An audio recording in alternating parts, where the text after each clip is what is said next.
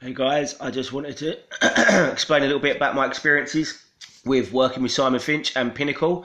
So I've been coached by Simon since around February, March time last year, I believe. And I've been with Pinnacle from the very start. So when I first started working with Simon last year, I was brand new PT, brand new to the industry.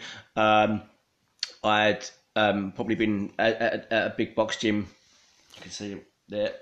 I'd probably been there about a month when I started training with Simon. I was still working that alongside my other full-time job, my old job.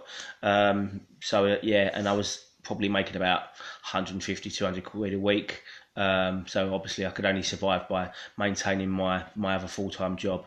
So with obviously Simon's help with the marketing, the sales, and the business side of things, I made enough I think I was making about 30,000 English. I managed to make enough by last August, to leave my full-time job and do this full-time. And now I'm up to about 50,000 English pounds. I'm just about to hire my second trainer, and on course for my goal is to have 4 trainers working under me by the end of the year. So then we'll be doing about 100,000 a year in English money. We're well on track, and it's all thanks to Simon and the marketing strategies, the sales strategies, all the business side of things that I've learned. But for me, most importantly, which is something I've started using with my clients, is daily interaction, daily accountability.